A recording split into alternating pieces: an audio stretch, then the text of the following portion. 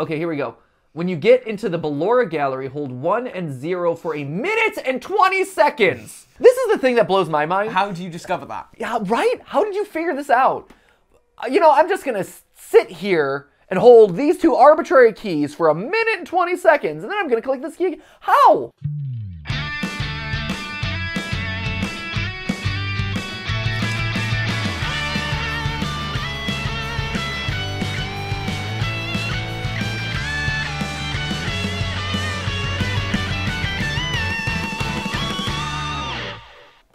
Hey guys, and welcome to GT Not Live, where today it is our grand finale of the FNAF Iceberg. Matt! Did you ever think that this day could possibly come? I'm still not quite sure that it's here. I don't have enough faith that we'll actually finish this. It's here. It's like when you're looking forward to Christmas and Christmas never comes, and then Christmas finally comes and you're like, oh, it's here! And if I breathe too heavily or if I touch it, it's just gonna crumble away. I still feel like it's gonna crumble away, so I don't want to jinx us. Well, it's not gonna crumble away, man. It's here. How do you know that? I believe it. I believe. Just like a Christmas is the spirit in your heart, Matt. If you believe hard enough, it exists. It is the finale. After months. I'm not ignoring you. I'll be here. It's fine. You're doing great. You're doing great, Stephanie Standen. After months of wait, can you believe that when you first, did you expect when you first picked this iceberg that this would go on this long? You know... Do you know how many months it's been that we've been covering this? Sometimes you find lightning in a bottle, and that's exactly what this was. Yeah, you know? Lightning in a bottle, huh? Yes. This was before Security Breach came out, Matt. This was, like, prior to even teasers of Security Breach. This was supposed to be our, like, warm-up for Security... Oh, let's refresh ourselves on the lore of Five Nights at Freddy's. This will be over in, like, 3 episodes, maybe. 2, tops. And then you picked this one. And then you found Natter John, and you picked this one. Thank you, Natter John. Yeah, no, Natter John did a great job. Thank you. Very thorough. Yeah. Very thorough, thank you. Now we just need you to create one for Security Breach, so we have another year's worth of programming on this channel. Because let's face it, that is how long these things take us. Hey, in other news, man, today is such an exciting day. Tom. Hi. Tom, Hi. This is not Stephanie. Funnily enough, no. Strange, although Tom has a significant other named Stephanie. Yep. So that's a weird coincidence. Who knows? The world's weird. It is. The only thing missing is if you were named Matt, and then it's like all these... All the Matts. I was going to say there's 2 Matts, 2 Stephs, and a Tom. Yeah, I'm sorry I let the side down, guys. Matt's just... It sounds like a sitcom. Like 2 guys, a girl, and a pizza place. Like 2 Matts, 2 Stephs, and a Tom. Oh. It's like Friends. It's like a modern version of Friends. Yeah. There you go. Where all we do is talk about FNAF. Yeah, that's it. That's it. Just a bunch of friends hanging out in North Carolina talking about FNAF. And then, you know, we make 1,000 episodes and everyone loves it. And then we, you know, license it out to Netflix and live cushy lives. I was racking my brain trying to make a 2.5 men. Oh, 2.5. The closest, So I who's got the was, the closest I got was 2 GTLives and a Tom. Okay. Not great. Not great. Not my best. 4.5. No, no, it's not. It's there. It's there. That's 2 pair. You see what I'm? Yeah. I get it. Yeah, who's going to be the half, though? That's the question, because that's going to throw things. 2 guys, 2 girls, and a Pikachu. Yeah. 3 guys, 2 guys, 2 girls, and a Pikachu. And an even bigger Pikachu. 2 guys, 3 girls. 3 guys, 2 girls, a Pikachu, and a giant Pikachu. There it is. There we go. The team's team's all here. He just sits. Also, so you guys know, like when Pikachu isn't on camera, this is Pikachu. Let me turn the camera. Yeah, I was gonna say, can you turn the camera just to show what we like? He just sits here and judges us. Like he takes up an entire chair and just sits and judges us the entire time, like watching us. I moved him so he's kind of out of place, but they literally sit here like this, day in and day out, and just observe us watching on GTLive. Head of programming, everyone. It is. That's it. This is our boss. Pikachu's on the payroll. Doesn't get paid a lot, but it's paid somewhat. Hey, so for those of you who don't know or don't remember, this is Tom. Tom, you are... Who are you?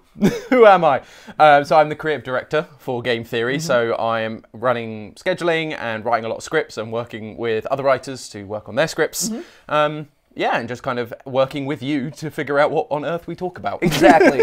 And also, Tom made his first brave appearance in the Security Breach talkback, where we kind of did the big theorist talkback. Tom is the only person with as much knowledge in my like immediate circle that I talk to on a regular basis with FNAF. I try to. I basically got your 6 years worth of knowledge downloaded into my brain in 6 weeks. Yeah, I shoved it in there. Just the amount of meetings and the amount of things to go, right, this is everything you need to know, and crash course. And honestly, like, the streamlining is probably helpful, because I got a lot of garbage in there that's been, like, retconned or thrown away or whatever. You got just, like, here's the greatest hits compilation. It's Absolutely. awesome. This is what Security Breach is telling us, and Also, the main thing. Also, I learned today that Tom does the exact same thing that I do with our respective Stephanies, which is, you know, when we're struggling with a script or dealing with an idea, you walk around the block with them and you just talk at them about animatronic murder. Because that's, you know, that's what a quality relationship is in 2022. Yeah, I'm not sure it's quite what my Stephanie ever anticipated was going to be in our lives. I would hazard to say that I don't think my Stephanie has expected that either. No, but I used to work for Disney, so this is quite an opposite direction to go. Just wait. Disney at some point will own Five Nights at Freddy's. Disney owns every property. Disney will own Five Nights at Freddy's. When is it coming to the theme park? Disney is the thing that started it all, right? As we're looking at this iceberg about how deep it goes, like animatronics started. Like, I mean, when you think about animatronics, you think about like Disney animatronics and like the Hall of Presidents and hey, you know, and that's so true. They started it. Chuck E. Cheese continued it, and Five Nights at Freddy's inherited it. Exactly. So it just needs to come full circle, and we need a Halloween night at Disney. Yes, with FNAF. That's what we need.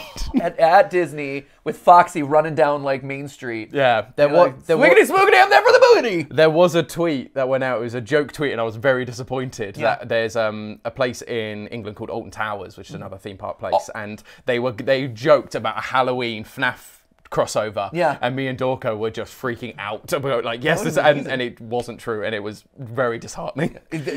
What is Afton Towers normally? Oh, Alton Towers. Alton. Sorry, not Afton Towers. No, that would have been a brilliant crossover if it was. That would have been no-brainer. I'm like, oh, it's a purple tower. It's just all the employees are security guards. It's basically just a theme park, just normally. But Alton Towers and a lot of the other ones they know, like Chessington and Thorpe Park, they always do stuff on Halloween. So Thorpe Park particularly does a lot of Walking Dead crossover around that time of year, and they have Fright Nights where they open late and it's all spooky, and you know you can get grabbed by zombies and all that sort of jazz. So it makes sense as a crossover to just go, well, just make it FNAF. But they just no one's pulled the trigger. One of these days, someone's gonna pull the trigger and they're gonna just crush. Yeah. Everyone will descend upon and be like, I'm gonna get killed by an animatronic. Yay! Exactly. Yeah. Speaking of weird crossovers, and this isn't on an iceberg, but it should be on an iceberg. Whoever, Nat or John, when you make version 15 of your very elaborate iceberg, now that we finished it, so we can revisit it, someone needs to include the Skittles crossover that's been happening lately. Skittles. Do you not know this? I have not. You're paid to know this stuff. I've been my brain with I'm me. in a new country. There's lots of things to take in at once. I understand. No. Also, it exists online. You don't need to be in the U.S. to understand this one. That's true. Matt, do you know this? Of course he does. What am I even asking? Oh yeah, have I learned nothing in the last 5 months of doing these episodes? No, yeah. Matt, you know about the Skittles crossover with the FNAF, FNAF right? Skittles collab? Yeah, the FNAF I didn't Skittles know that collab. exists. Yeah, so it doesn't. So it's another one of these. No. It's for whatever reason, I don't know. The social media manager of the Skittles Twitter account loves FNAF, or at least gets it, and so they have been making repeated references to Five Nights at Freddy's, Mike Afton, stuff like that. And so all of a sudden, Skittles. Yes, no, I have seen this. I didn't realize it was Skittles. I don't think. I don't think I because it was just like random things. But yes, no, I have seen those. Yeah, They're weird. Yeah, it's very strange, and it comes out of nowhere. But like those tweets crush because it's like the internet's like, oh, he's talking about Skittles. This brand is talking about Five Nights at Freddy's. How weird is that? Maybe they're gunning for that FNAF movie product placement. Oh, absolutely. They're going, come on, we will be the candy of choice. I can already see the scene now. You have like a little kid like munching his Skittles, walking down the hallway. hallway after hours at Five Nights at at Freddy Fazbear's, and then like boom, he's grabbed. There you go. Or like Done. or like maybe and the Skittles then roll out across the floor, and that's like all that's left of him. Kind of thing. It's like Reese's Pieces back in the day with E.T. That was like the thing that made Reese's Pieces. It was supposed to be M&M's. I think like they went out to M&M's first, and M&M's I think declined. And Reese's Pieces are like, yes! And that put Reese's Pieces on the map, and the rest was history. There you go. Or the other alternative, which I don't think Skittles would love, is if Springtrap, William Afton left a little trail of Skittles to the back room, and the kid's like, let me eat that, and they're like, rah, get them. No. Probably not as. That's a little bit less brand friendly. Yeah, I mean, it's a movie about murdered children and killer animatronics, so, you know, you take a risk. You do take a risk, and yet people seem not to, for whatever reason, FNAF just exists in this gray area, but people are like, we're just going to let it slide. Yeah. We're just going to, I talk about this. It's because it was the first. It was I guess, or people, like, don't pay enough attention. You know, like, where, like, parents don't pay enough attention to, like, the media that kids consume, where they're like, whatever. Five Nights at Freddy's, that sounds fun and interesting. About pizzerias? Sure, why not?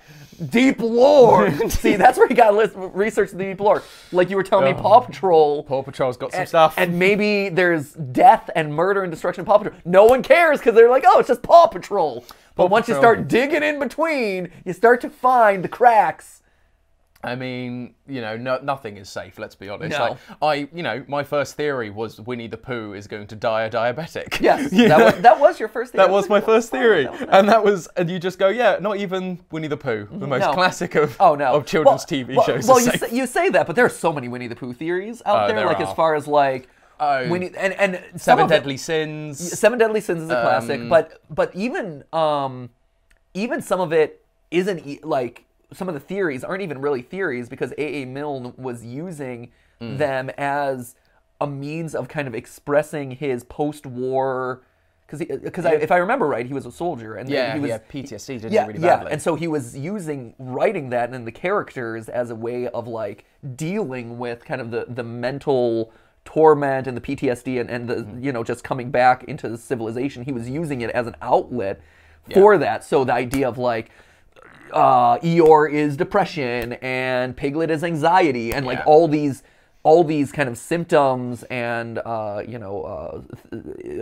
illnesses or side effects of having PTSD and stuff was being expressed through this in the guise of the children. Like that's not even a theory. I think that's like I thought about doing that one, but I'm like this actually feels well enough substantiated that I can't even do a theory about it because it's a thing. Yeah, it's interesting because we made reference to it in the theory. We talked about, there's all these things about the Seven Deadly Sins or about different medical sort of disorders and things like that. And it's that sense of, like, people going, it's a way for kids to express themselves. Yes, it is. Yeah. But actually, like you say, the actual purpose is just he needed to cope. And that was how he... Well, and I think a lot of that makes... kids media much more real and much more well-rounded. Like I think that's one of the reasons why a Winnie the Pooh or a Five Nights at Freddy's or like when you have characters that aren't just like happy-go-lucky, like there's some element of like real emotion and like well-roundedness infused into that story and into that narrative. It becomes so much deeper and so much more valuable as a result and is able to persist a lot better than just something that's just made as very like, I'm making this to be scary, I'm making this to be happy, I'm making this for whatever. Yes. I have something that I'm whether I as the author understand it or not, I am infusing a part of myself into this as though I am infusing remnant into an animatronic endoskeleton to give it life. And there's the full circle. And there it is. Speaking of toy bears, we've got if we're going to finish this iceberg, we got to do it. There's a lot of things down here at the bottom. Matt. Hey. Where should we start? Like, I get to pick? You do? What are you most excited to learn about today? What's the ice cave? Well, wait, no. So many options. So many. Who's Jason? Hashtag blame Jason. Is that our Jason? Yeah, it's our Jason. It is our Jason. He made the iceberg. He made the iceberg. Pretty deep cut. I was going to say, how do you feel that he's lower down on it than you are? I mean, I'm just proud that he made it there. Yeah, hashtag blame Jason. No, I don't think that's a reference to Jason, our head of production. No, if I recall... Okay. Jason is Well, why am I talking? You're the guy here. He's a character in the novels. Yes, I believe. he is. Again, good one. Okay, thank you. Well done. Retention of all this information over a very short period of time, and that's about as much as my brain can handle right Perfect. now. That's you know what? That's about all your brain needs to handle right Yeah. now. Okay. If I remember correctly, Jason. He's a very strange character because, again, we'll look it up to confirm this. Here, while I talk. Yep, I will get it. As I recall, he only appears in the first novel, which is very strange because pretty much every other character recurs, but it's a younger character. One of the older characters, I think Marla, has to supervise. Yeah, there it is. Jason is the younger brother of Marla, right? So the entire time she's kind of like supervising him throughout the events of the series. But he only appears in the first book, and then even though Marla comes back and all these other characters come back in subsequent installments of the Silver Eyes or of the Fazbear novels, he never comes back, and it's just really random. I don't know if it was too many characters, if they didn't like him, but he's the one who's there. I think when someone gets kidnapped, Carlton gets kidnapped. Anyway, he's not all that important. Clearly, because he doesn't come back, but it's very random. Yeah, okay, so I haven't thought about the like deeper lore of the first FNAF book in a while. Yeah. Jason goes back to the pizzeria the day after the attempt to save Carlton. Yeah, he's like the younger kid that kind of gets in trouble. He escapes. The end. Golden Freddy appears and instantly stops the animatronics from harming him. Jason is, there it is. Jason is entirely absent from Twisted Ones and Fourth Closet. It makes him a single appearance character, which is very strange. That's it. He is. He's the only one who witnessed Carlton's kidnapping. There we go. That's it. Yeah. So, Jason is the only one in the group who the animatronics don't turn on. This is because he's a kid.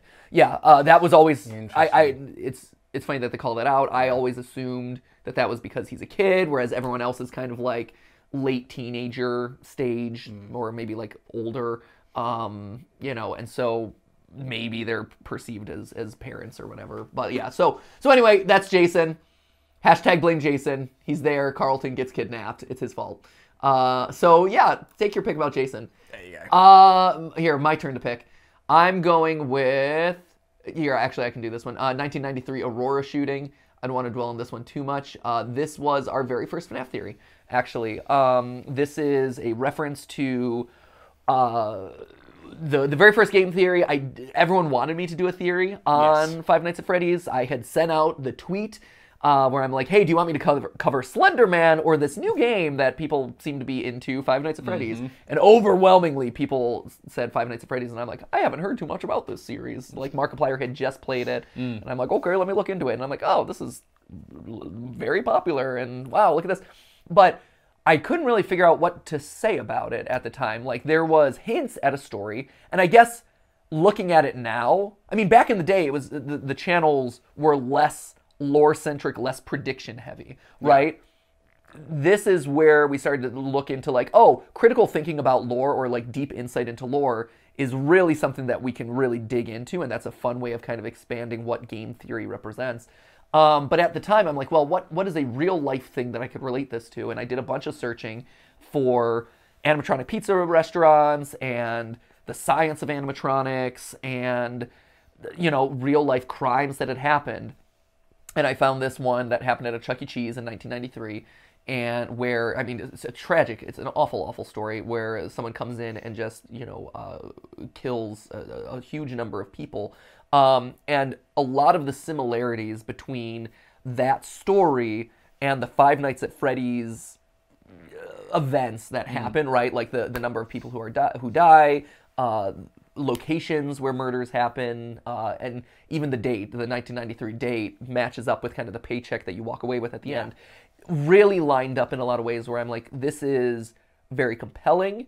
It's educating people about this event, and who knows, maybe this is something that inspired this creator who, again, like at the time, like I didn't know much about Scott Cawthon, who cares? Like this guy, it's just this game. Little did you know. Right? Little did I suspect. And obviously over the years, like that was decidedly not what happened, but it is this weird parallel to the events of the game where, you have this tragedy and the number of bodies, and this is like, it's just very, very odd. But yeah, that is a reference to the very first FNAF theory, and from there it kind of took off. And then FNAF 2 rolled around, and then you really started to see Scott lean into his own lore, really build out the characters and things like that, and lean into who's Purple Guy, you know, what's he holding, what's the phone guy, all that stuff. So FNAF 2 is where theorizing about FNAF lore in earnest happened. FNAF 1 was, let's parallel these two stories and then take it from there. So that was my choice. Tom, go for it.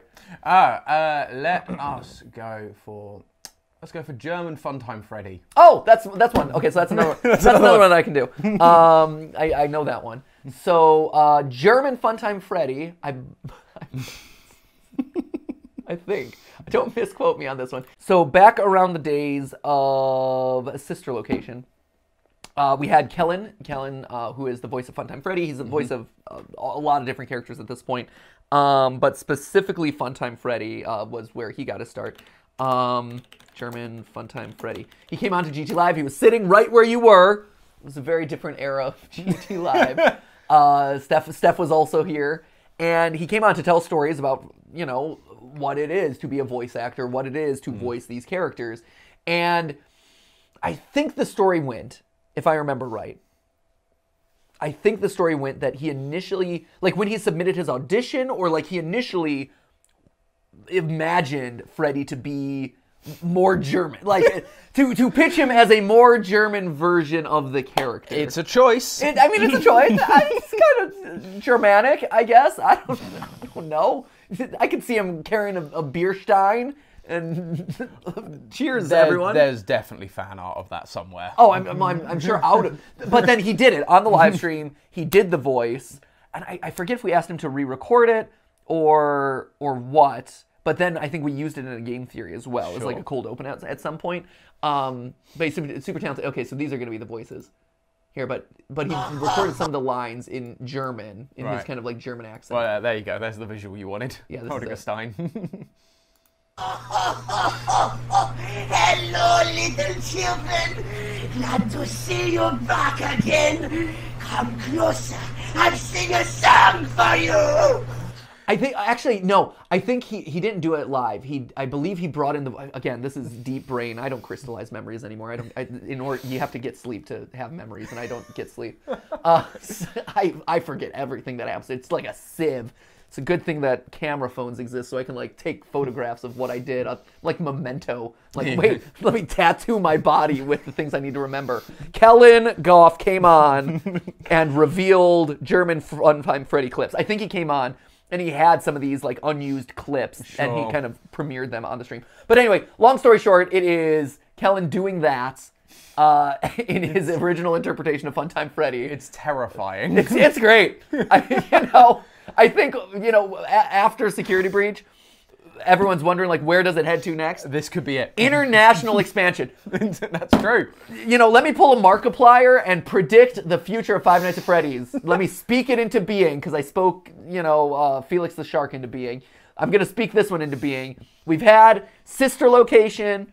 We've had Security Breach in a mall. International waters. International. Or you just have one where each character's from a different place. Oh! So who would be from where? That's great. So you've got German Freddy, obviously. Chica. Ooh. Suddenly, where else is there? Chica could be from a lot of different places, let's be honest. I mean, we've already got Did we lose Tom's mic? We did.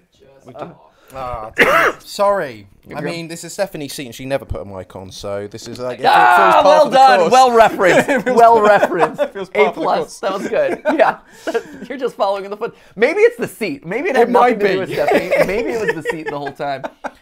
Yeah, okay, so where's Chica from? I could see Chica coming from anywhere. I mean, we have obviously got a School-Time Chica. That is a classic, the manga. I was going to say, a lot of the versions of Chica, like especially Toy Chica, I feel like are coming from like Japan. Yeah. It does feel that. I feel like Akihabara has like a back room in a comic shop somewhere, and there is Toy Chica in her like school outfit, FNAF 6. You're like, okay, I believe that. Yeah. You know what? Not surprised. There you go. I mean, to be fair, you think like even like they've got Pirate Foxy, but like pirates are from everywhere. So you could easily just So when I think, let's see, when I think Bonnie, I don't know why I think Bonnie, but I think of him as like Nordic. Interesting. I don't know why. See, I was going to go with British punk rocker. Ooh! Oh, because of the guitar, the guitar and the bass, and and obviously just some of the fun hairstyle choices I've seen. Generally European. Yes, we're agreeing on that. Absolutely. And then, where's Foxy the pirate from? He's from the open seas. Yeah, exactly. He's from nowhere. Foxy of the Caribbean. What do you think, Matt? I think that Monty is like Slavic. Ooh, Monty Slavic. Yeah. Nice. Monty's got like the short mullet. Yeah. Like, Yeah. No, I totally like see very the European with a mullet. haircut. Yeah. Right? He has that again, like the glam rock, like over the top look. Yeah, Exactly. that's a good one. Thank you. And then also Roxy then. Oh yeah, so many animatronics. We could be here for days just listing what animatronics Also, can be also Withered Bonnie. Where's Withered Bonnie? Roxy is like from Bushwick. Let's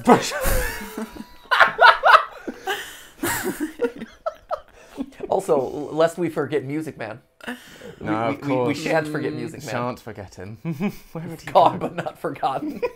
Where's Music Man comes from nowhere. He comes from the hollow earth. Yeah. He just ascends from the hollow earth. Yeah, we don't know where those tubes lead. No, he's just crawling out of the rises from gutters. the You're like, earth. oh, there he is. That's him. There you go. I see him hanging out with like Pennywise, the clown, in the sewers. Like, okay, I'm not surprised by this. No, not at all. But yeah, international expansion. We're calling it right now. That's what we need. That would be great, actually. I would love to see like a cyberpunk Japanese arcade style. Yes. Because the mall in Security Breach is very much steeped in like American culture, Yes. especially like 80s American culture. Mm-hmm. And so the idea of doing like a more high-tech, modern, international arcade place, with much more streamlined and slick animatronics. Like, that would be so cool. Yes. Because they're still very bulky, they're very big, they're very heavy. But Yes. seeing like some modern tech where it's all been streamlined out a little, that'd be cool. A little bit smoother motion, which is Yeah. like, because they're still quite, even the ones that are humanoid are still a little bit clunky. So Yeah. to have them be that kind of...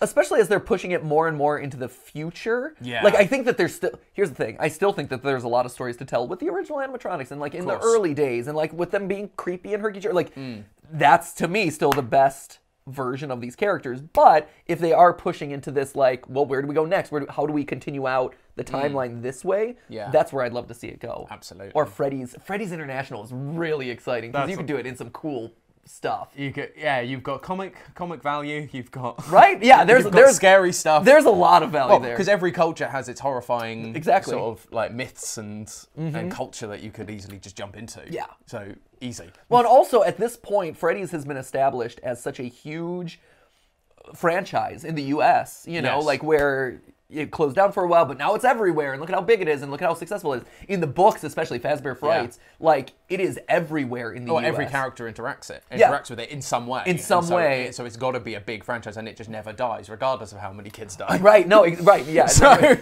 Unlike the children, Freddys never dies. Yes. And so at this point, like, the only way to go is, like, once you've gotten so big in the U.S., it only makes sense for it to then expand outward. Great, we did it. Congratulations, guys. Nice. We made the next FNAF game. So you're pitching essentially if FNAF were Epcot. Yeah. Yes. Epcot FNAF. That is what we want. Get into a giant, weird globe, future globe, That hop kind in of- your little dark ride tram. As far as like from a World's Fair sort of animatronic standpoint, I mean, Yeah, it works. each animatronic has their own... Well, like in Security Breach, they have their own zone, but it's a different location, different country, a different maybe. country. Yeah, that's cool. That would be terrifying. I love it. Okay. We got to finish this, and we're talking a lot. We just don't want it to end. This is one of those times where we're stalling because we just don't want it to end. It's given us so much joy so far. Lost. What do I know about? Okay, here. Of these, Golden Freddy on night 2 of FNAF 2. Okay, sure. Numbers. That is generic. Impossible good ending in FNAF 3 on Nintendo Switch. I'm assuming that, I don't know for sure, but I'm assuming that this is, hey, FNAF 3 had a lot of weird glitches, like you had to do a lot of weird things in order to get the happiest day ending on, the good ending on FNAF 3, right? You had to type in the code on the wall and the tiles, you had to click on weird cupcakes and stuff. So I could see the console ports being pretty janky. Like, you know. Well, they had it with Doki Doki, didn't they? When they ported it, Yeah. they had to change how everything worked Right. in order to do the file swapping and file movement and deletion and stuff. Yep, Because that's exactly you it. can't do it on a console. Yep, exactly. So it'd be along those lines. I would agree 100%. A passable good ending. FNAF 3 Switch. There you go.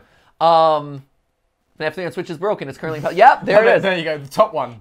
There you go. FNAF 3 on Nintendo Switch broke.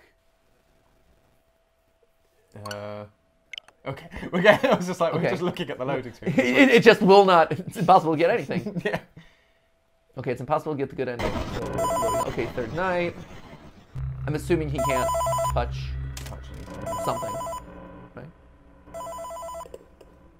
Although, how would we know? I was gonna There's no say... like mouse or cursor or screen, so how do we know if he's trying? This proves that it's impossible. Well, oh, then they got there.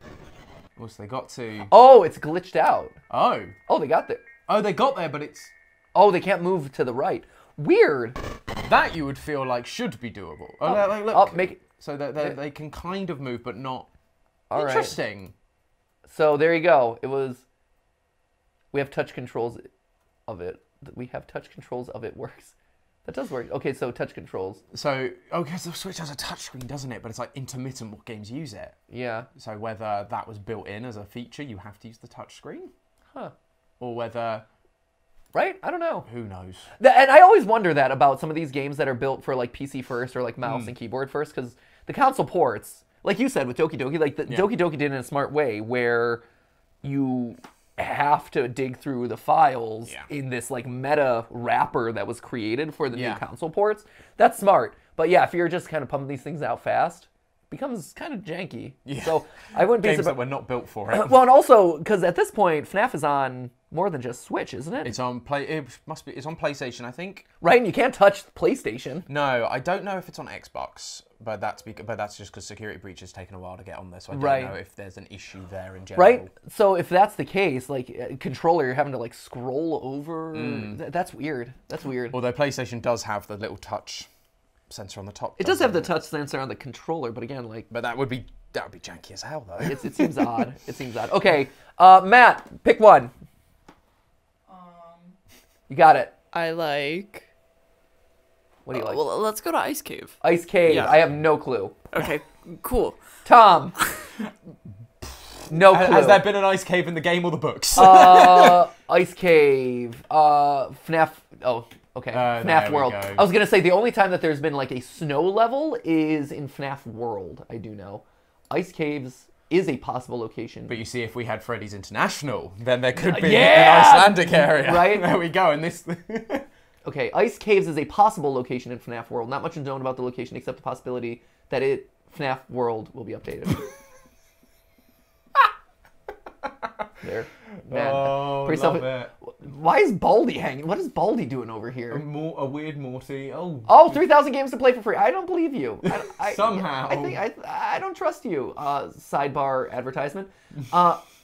So it might have been... Okay, here's Ice Cave. It's a music track. Okay, so I'm assuming this is a cut music track. Ice Cave is an unused track that appears... Oh my gosh. I swear we have an ad blocker now. Do we really? Yes. Man, this is with the ad... Is it on? It should be. Is it on? Jeez. Ice Cave is an unused track that appeared on FNAF World, but it was never used in the game. The reason for its removal is unknown, probably because there's no...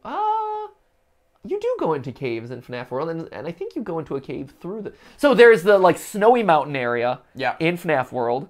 You fight, like, Brow Boy, I think, over there, as well as... Whatever random characters are over there. They don't call it...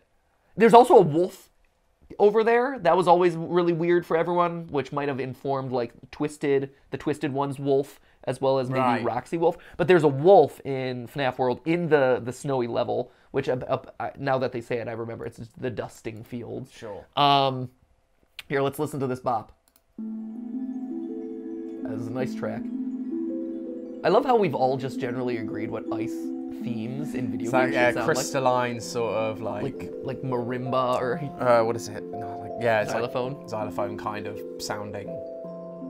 Right? It's so funny how musically we just like all associate certain instruments and certain tones and like vibes with like, oh yeah, this is Ice Cave. You don't hear the hard rock Ice Cave song like, You really don't. No. No, you think about desert levels have always got like that sort of... Exactly. Yeah, like, that was some weird combination. That sounded like Pokemon to me for some weird reason. It started as Banjo-Kazooie, I think.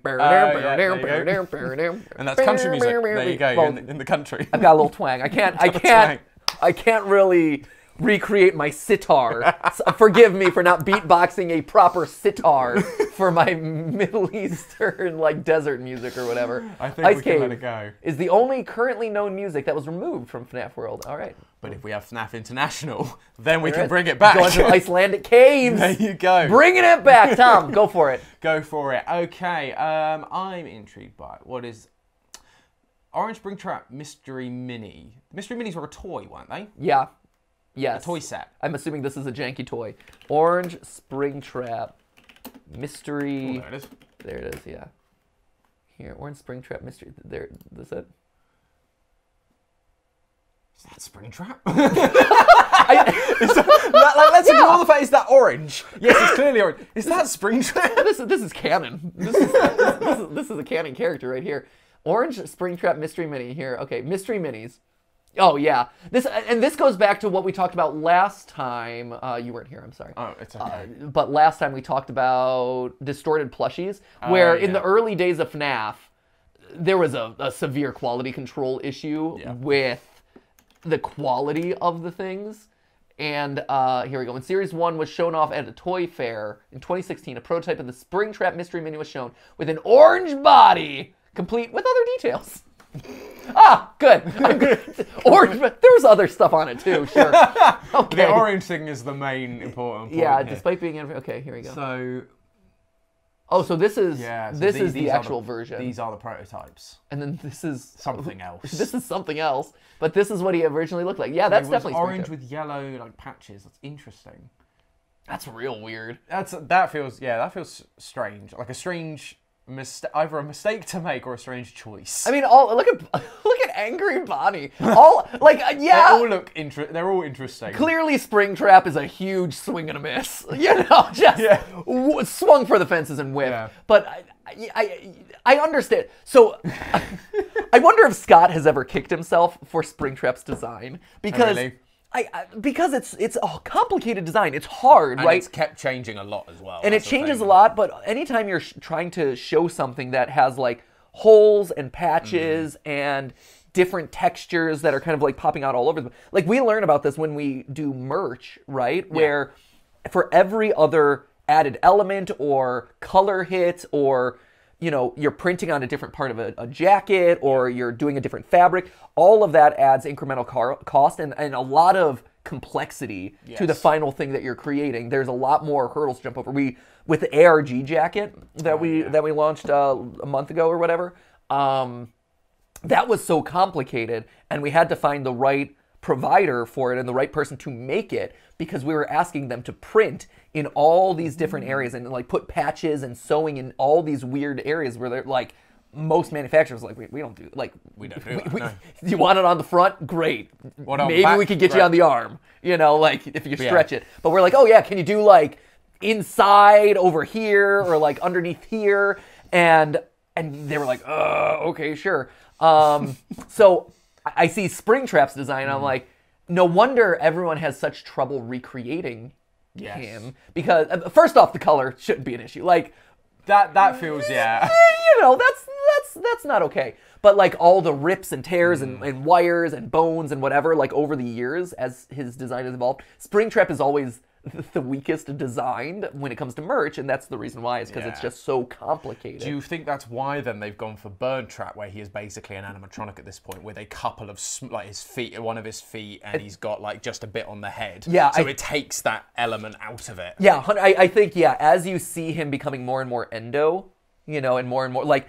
Or less fusion of different body parts. Like, the leg is just an animatronic leg. The arm is like half and half. Like, there's less mixing of, whole plus... metal plus bone. Exactly. The more complicated it gets, the harder it is to produce, also the worse it looks to produce in a lot of, like, Yeah. we find ourselves again in merch and just being from a merch design standpoint, because I've learned a lot over the years of doing merch, is sometimes you have to like, you want it to be really detailed and whatever, but you simplify it, because when you get the detailed stuff back, it looks bad, because machines are only able to, like, sew so precisely or print so precisely before ink bleeds. A narrow margin of what. That's exactly it. Yeah, and so it's one of those things, but that by simplifying, you get better results of the stuff that you've made, and it looks cleaner. And so I think that over the years, as Springtrap has evolved, that simplification process might be tied to some element of the merch and duplication process as well.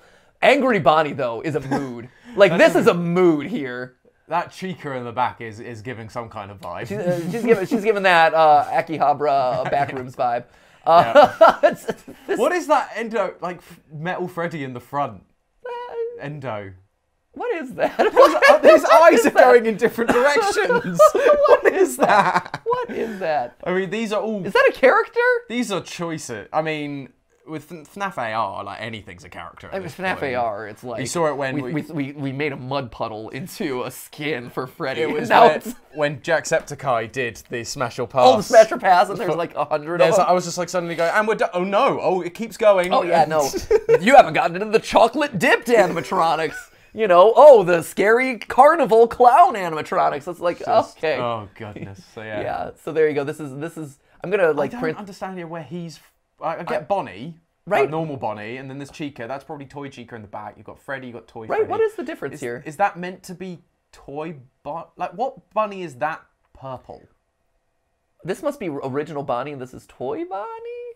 Hasn't got the cheeks. Okay, because I was confused because the blue one in the front is also Bonnie, no? Oh, that's Toy Bonnie in the front, right? This is Toy. Okay, this is Toy Bonnie. It's got the cheeks. Right? Why are there 3 versions? Is it Shadow Bonnie? Yeah, maybe that's it. Like I guess like the Shadow Bonnie from the from the mini games. Right? I'm like, oh yeah, that must be. Yeah, that's weird. And he's very angry. So I mean, like, I'm an angry shadow creature. Exactly. I have feelings. Yeah. I take issue with being murdered. Exactly. Only one Foxy though. Only one Foxy. Foxy isn't getting any love. No love. Mangle, no. Right, withered Foxy, man, missed opportunity there. Exactly. Or so there you go. Collect. Balloon Boy got it. Why did he get it? Right, collect your limited edition orange Foxy toy. That's gonna be worth something. Make an NFT of that one. There it is. NFTs. Okay. There you go. Next up, so that's Orange Mystery. Numbers, I don't know what Numbers Easter egg is. FNAF, numbers, it's so vague. Easter egg. Oh. In the background of the game, you can hear a slowed down, wait, hold on. Wait, what? What? This is a different one, 1578, but oh my gosh. I mean, but there even just had the number come up for a different one. Right, okay, here, let's start with this one. In the background of the game, so this is Sister Location. In the background of Sister Location, you can hear a slowed down version of Baby saying the numbers 1578 in a random order? It's unknown what this means to the lore currently. The most noticeably plays in circus control when online. Okay. What? Was that one? Is it? Well, let's have a listen to 5. Was that one? Yeah, let's have a listen to the rest and see whether I think that was just like Baby burping. It's meant to be slowed down, so I do wonder if you were to put them up to normal speed, whether you would... I'm not hearing any sort of 5 here. Yeah, there's no V, is there, on that F2 there? It's got the pattern. It's got the pattern. And again, like, because if you were to speed it up, I wonder whether it would sound... Because... Yeah, I can... Maybe. Here, let's see. That was hard, because that's one syllable. But it's like, it was like you had the other... On one of the other ones you did of this, where you had, if you play this backwards, it says like, it says stuff, and it's like, but if you have subtitles, then you suddenly go, oh, I now hear it. Yeah. But without it. Yeah, some of the audio clues that people discover exist. Other ones don't, you know, are open to interpretation. Like when we read the mini-renas and whether they spell the word baby. Right? You know, and it's London like Bridge falling Yeah, or London Bridge falling down. That for years apparently is good children kill their parents or whatever. Scott's been playing the long game. It's been passed down generation to generation. Going, and one day you will make a game, and this will be the clue. He knew. That's your bridge. It is our bridge. You have that bridge. One of our many bridges. Yes, it's a quality bridge. It is. It's a wonderful bridge. As far as bridges go, I'd list it in like top tier. Top tier. It's an S tier bridge. Yes, Tower Bridge is quite lovely though. London Bridge is a real bridge. It is. It's not just a bridge. Also, bears walk on 4 legs. I know this comes as a There's shock. a bridge called London Bridge. Yes, there is actually a bridge called London Bridge. Do you want to have a guess where it is? Well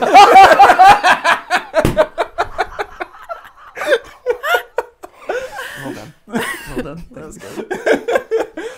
I just assumed it was like it would like had a proper name, but like folks just called it like the London Bridge. Well, see, so there's that rumor that someone tried to buy what is Tower Bridge, which is the beautiful bridge that's got the big sort of old school towers, and there's the rumor that someone thought they were buying that, but actually they were buying London Bridge because it was an American who didn't understand, obviously.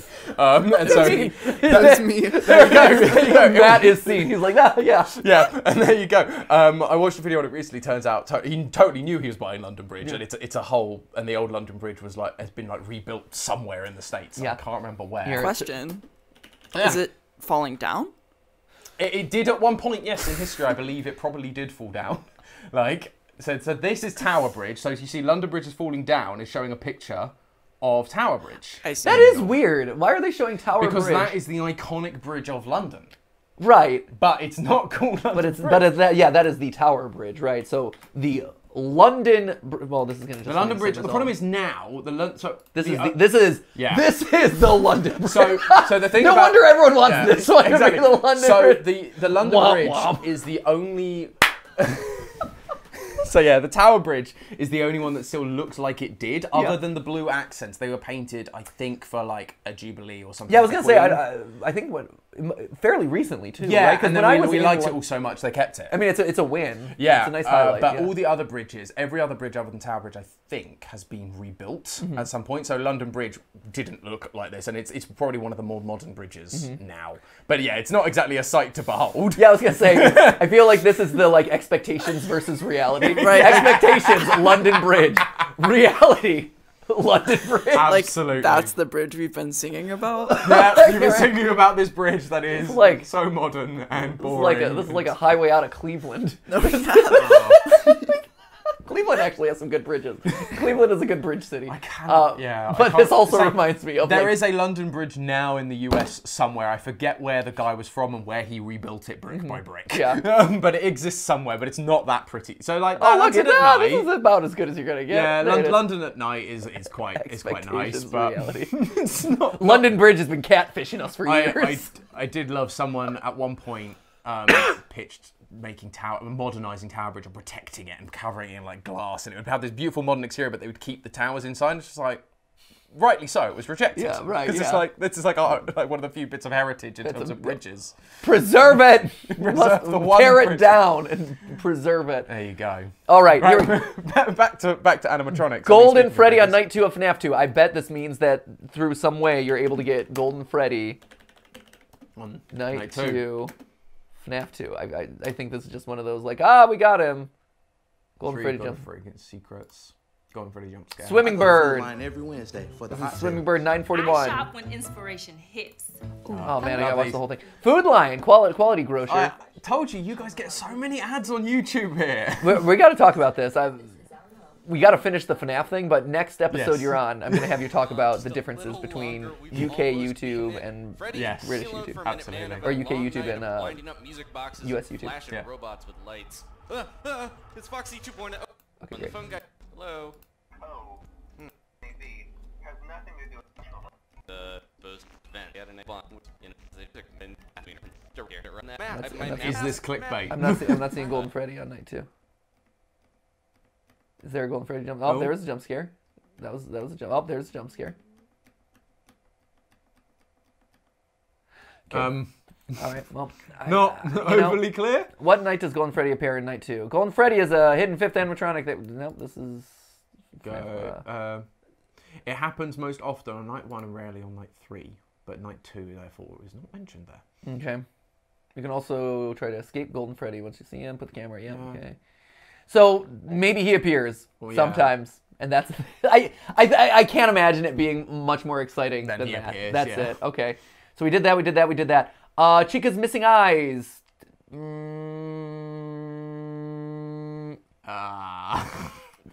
She has a missing beak. She takes away her beak. Chica's missing eyes. Is that just like Toy Chica loses her? What happens to the animatronics' eyes? I've not thought about this. Like the beak is obviously a point of discussion, but this one I don't think I've ever seen. FNAF 1, we see the animatronics in the cameras, but when Bonnie is in the supply closet or Freddy, the eyes appear to be missing. In FNAF 2, Toy Chica's eyes and beak appear to be missing as soon as she leaves the stage. I mean, sure. Yes. Is that it? I mean, yeah. Bottom of the iceberg, ladies and gentlemen. I mean, it is. It is the bottom of a lot of things at this point. Yep, she has no eyes anymore. They're spooky now. It's got. But then, even then, like in that one where she even has her beak, the eyes don't look that different.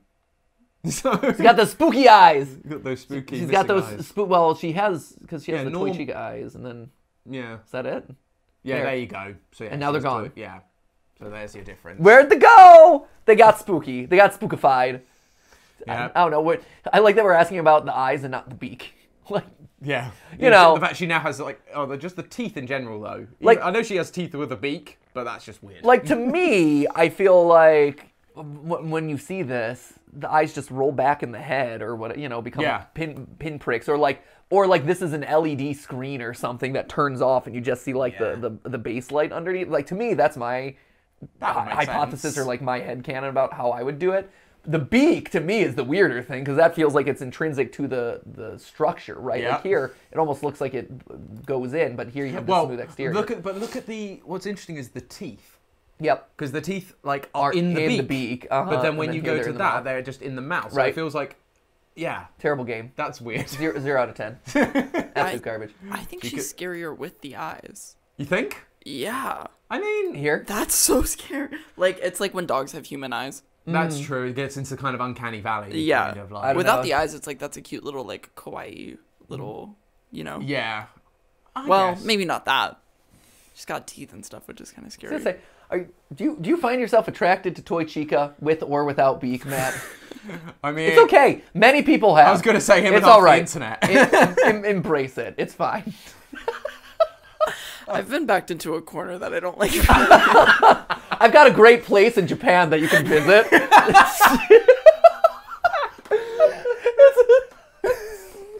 Have a grand old time. All right, moving on. Okay. Chica's Missing Eyes, German. Sister Location Trailer 2 and Lost FNAF. So we got, are these the last two, actually? Unused section. Numbers Easter egg. Is another one?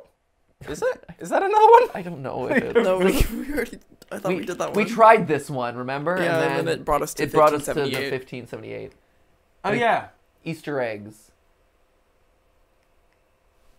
There are numbers you can find and they give you codes in the game. I mean... I guess. I mean, there's a lot of different numbers. Like, it's too vague, honestly. Yeah. Like, numbers Easter egg could also be... that the code that you put into the FNAF 3 blocks is the hex code for purple backwards, which was purple guy's code. Like, I see that as a numbers Easter egg. There were the Easter eggs that never paid off, like the ones in Monty Gator Golf. Right, yep, the security breach Easter egg that I hope gets paid off at some point. Where very clearly they've laid out something, a series of numbers for us to do something with and it doesn't go anywhere. I mean, even the codes when you type in 1983 into the... observation room and you unlock the codes. There's a lot of numbers Easter eggs there. Yeah, rather than a specific one. Yeah, so I don't know what that could be referencing, unfortunately. Sorry. Okay. Can't and it's too vague that if we we could search be here for days. and I have no idea if we're gonna get that. Here's sister location numbers Easter egg. This is what population type to 2. This is the official game trailer. There we go. Coming to a game. Maintenance vent opened. Okay, let's see. Oh, here we go. This is What's going on? Do they break the game or something just by standing there? Right? What happened there? What is that? I mean, it seems like it's debug. Like, I feel like this is like a debug or the computer doing calculations. Is this an Easter egg? So, but it is titled Number Easter Egg. It is. So it might be. 433 views. There you go. This is from Mr. Pinball. Which is why it's at the bottom of the iceberg, because nobody's heard of it. Right, no, exactly.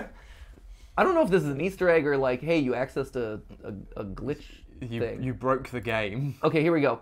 When you get into the Ballora gallery, hold 1 and 0 for 1 minute and 20 seconds.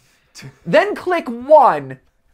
How do people find this? This is the thing that blows my mind. How do you discover that? Yeah, right? How did you figure this out? You know, I'm just going to sit here and hold these 2 arbitrary keys for 1 minute and 20 seconds, and then I'm going to click this key. How? The numbers can't be decoded. I think it's because it's the game. I don't think it's meant to be That's anything. the actual game code. I think this is the actual game code or like whatever calculations or numerical. I see this. Well, if it's in Ballora's gallery, it's probably something to do with Ballora and her movements. Right, movements or sound values or whatever. I think there is a code to this. The zeros.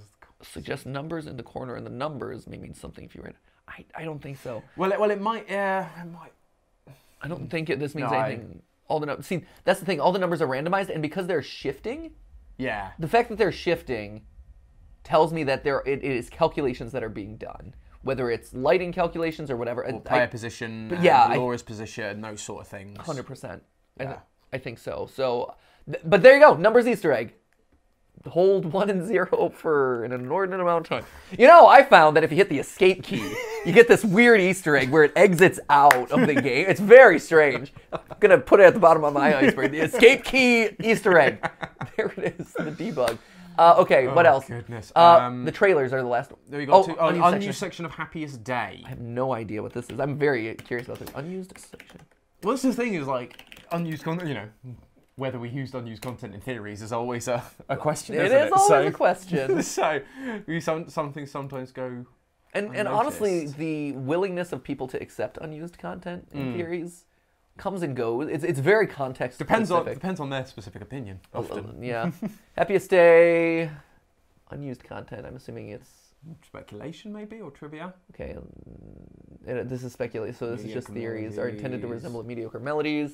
Happiest Day... Trivia, from the original mobile port, the games can only be accessed when beating at 5. Music box. The game's bad and it shares the same music. No? You would think it would be here. You think? Unused section of Happiest Day. Happiest Day Marionette Secret Easter Egg. Oh, it's in green now! Yeah. I love how phones come in like 2-3 colors. They're like, we're not going to give you a lot of color. We're just going to give you green. Yeah. Marionette Secret Easter Egg. Okay, this is Susie Lou. As evidenced by here. Okay, this is Happiest Day. Yeah. I don't think this is it. I think this is just Happiest Day.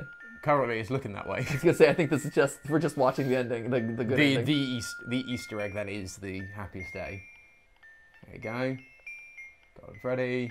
Everyone's happy. And the series ends. Oh, so we thought. And that's where it ended. That's where he said it ended. People give me a hard time about ending the theories. I'm not the only one. I'm just following in the footsteps of the creator. That was not it. Okay. No, that is just the minigame. Proof the mask from the Happiest Day? It may not be the mediocre melodies. Nope, that's not it. For those who believe. Nope. There's an unused section. Oh, wait, here. There's an unused section under the Happiest Day minigame. Oh, it's another, Oh, geez, it is another this. It is the same one, I think. Here. Unused. Oh, here we go. Oh, there's an unused area of the Happiest Day minigame. I'll be honest, I myself am not too familiar with the unused section of Happiest Day, so I'm just going to go off what I've been told. Apparently, underneath the map of the Happiest Day minigame, there's a section taken straight from BB's Air Adventure. It's unknown why it's there. Okay. Okay. Huh! So, that's probably just a coding thing of just like storing it somewhere. Yeah. Like you find like T-Post Freddy and Security Breach all around the place. Right, exactly. It's just to store the assets somewhere while they're not in use. Yeah, I would assume that that's what it is, especially knowing that it's taken straight from BB's area. Like, Yeah, if it was a random thing, Yeah. that would be different. But the fact that it's another mini game or an element of another mini game, yeah, All the mini games are just essentially mapping on it one out screen. Yep, and and it they're just takes you to a different section. which makes total sense. Yeah. Yeah, when I programmed video games back in the day, you know, that's what you have to do. You have to just position locate. Yeah. Last two, Matt. Come on! Let's do it. Nearly there. We're almost there. Sister Location Trailer 2. Trailer 2. There's a big 2 on that. That's hidden in The sweat slate. This is not official.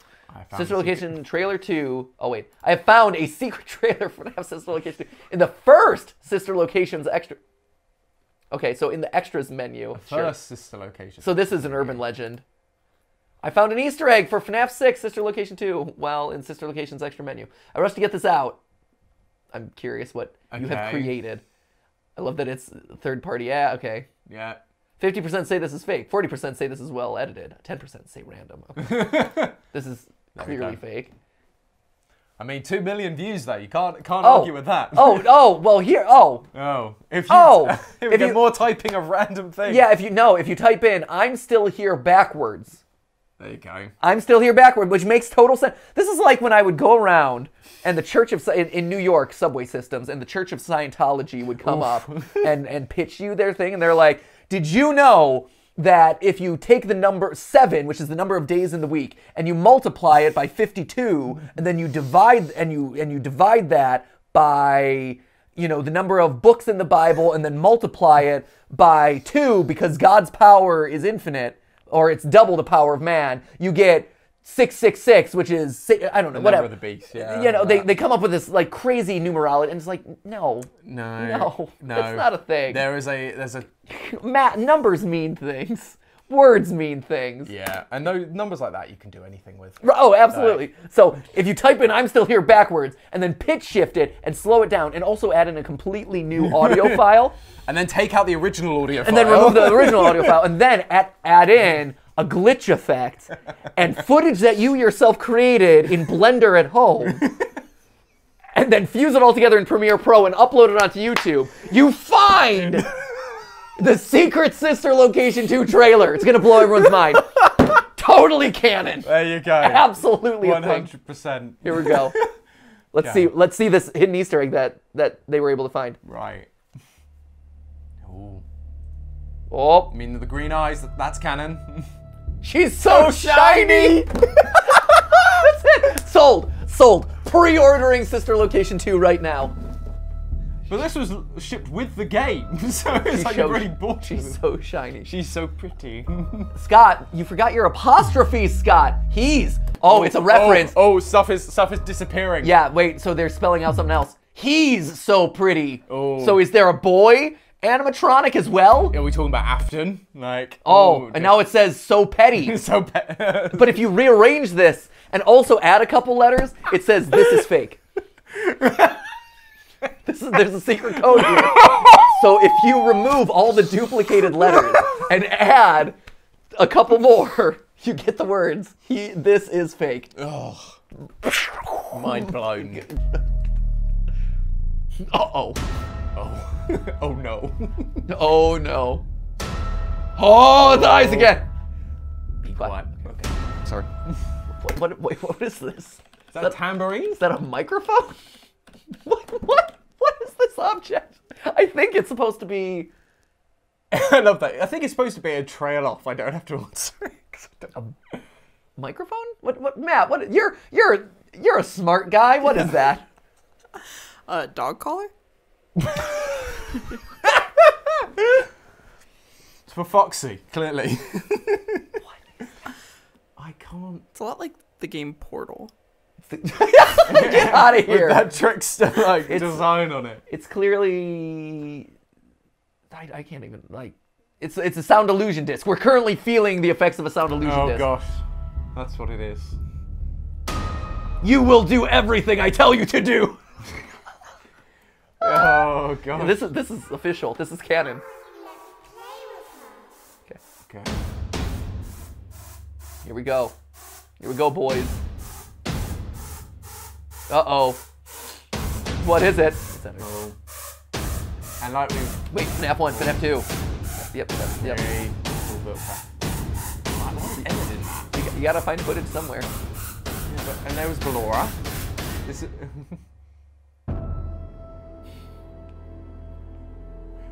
FNAF? That was... Oh, snap! Sister Location 2! This is the trailer for Yeah. Sister Location 2.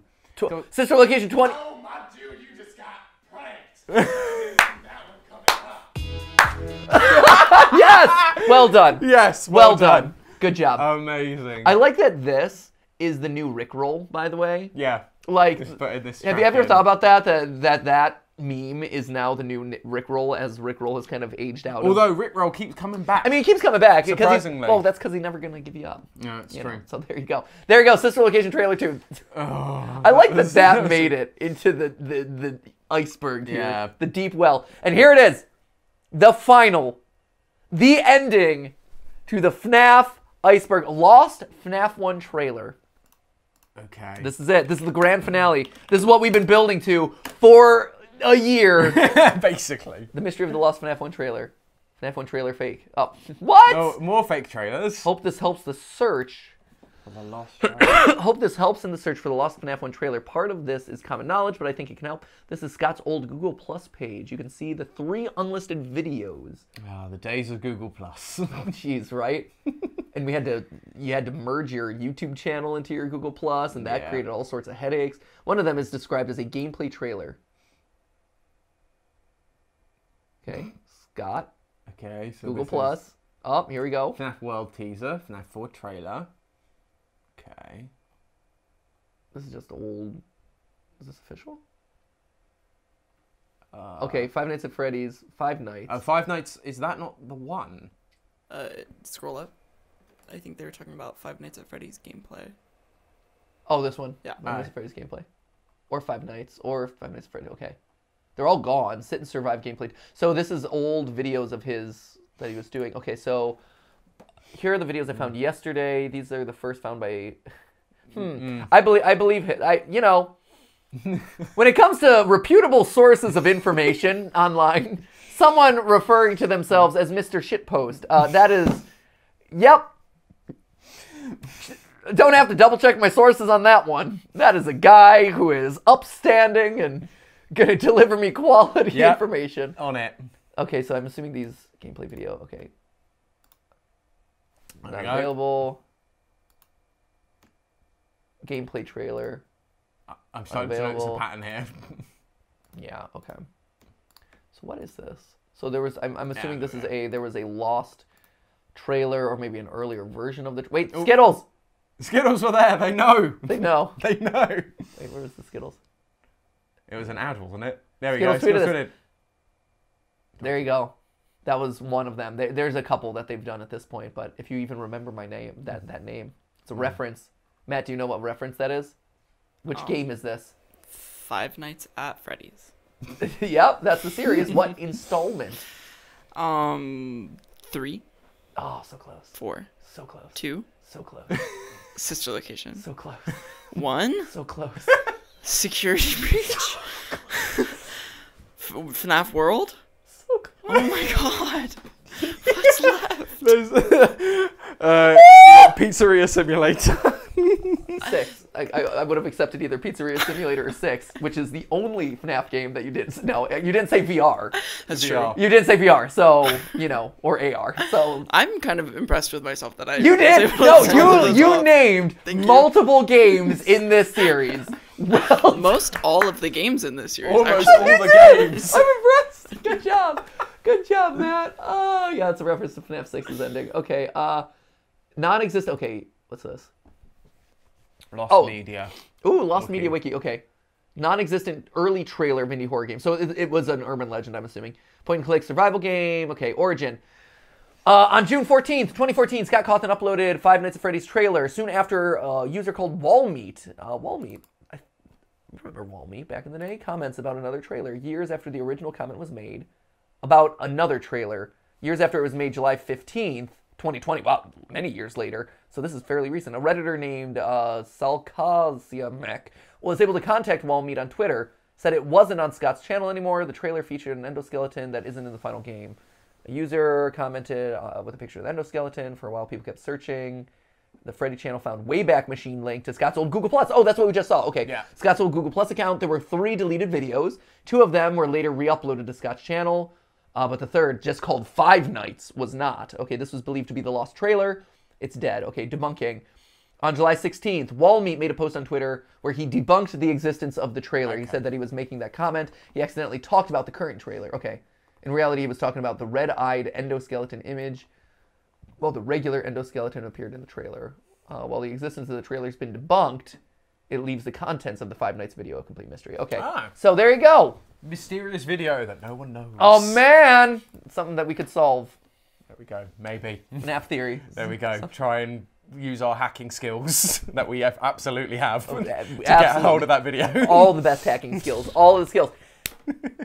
And with like that, no, look, double checking. Let's go back to the surface. Okay, there he is with. Oh, that's the red eyes. Oh, and that's the reference to the red eyes. There it is. That's what he was referencing. There's the endo. The endoskeleton, and we ended with that image exactly. There nice. we go. It was almost intentional. Almost planned. Right, and we go back up to the surface, past the dangle, past the hangle, past the open box, past the glitching Bonnie, past summoning Nightmare Foxy. Whatever that all purple the way guy up, animatronic is. right? Just that hideous, awful thing.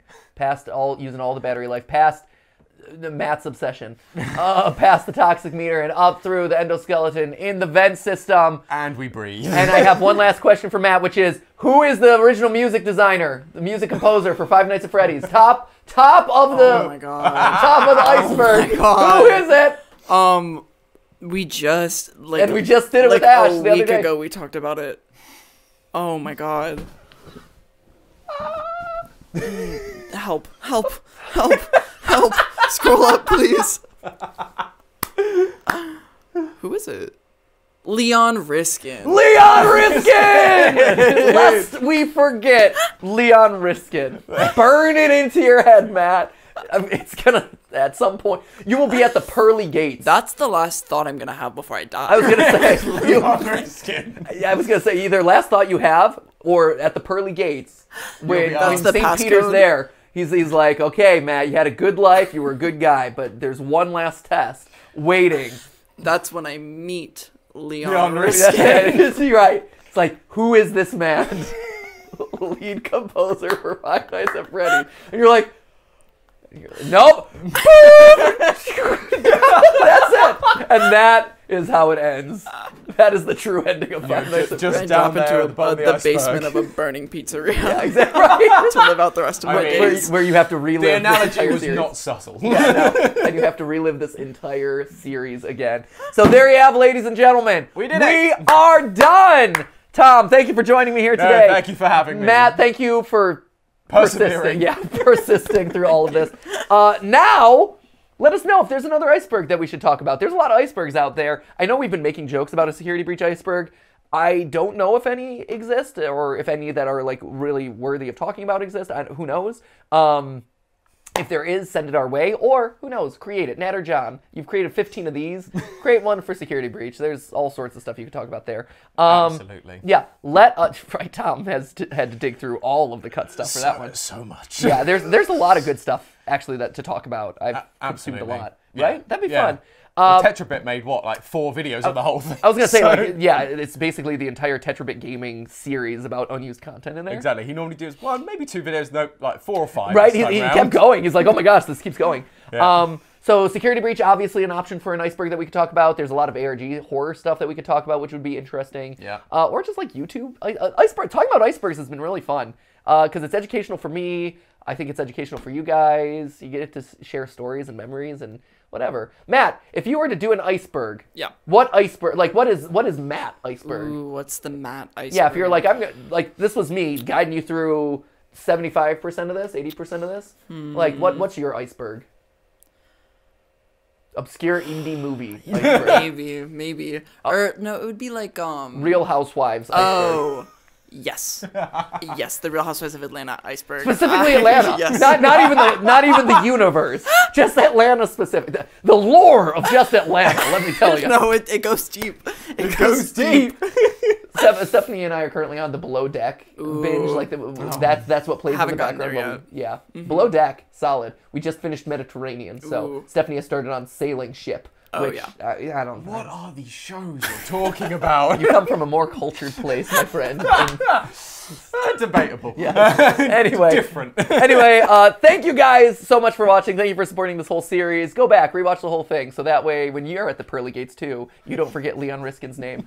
And with that being said, remember, it wasn't a live stream, but it was a video for you. See ya!